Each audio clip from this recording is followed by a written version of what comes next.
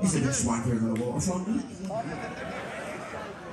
Great to be back though, very nice to be back. Coming out tonight.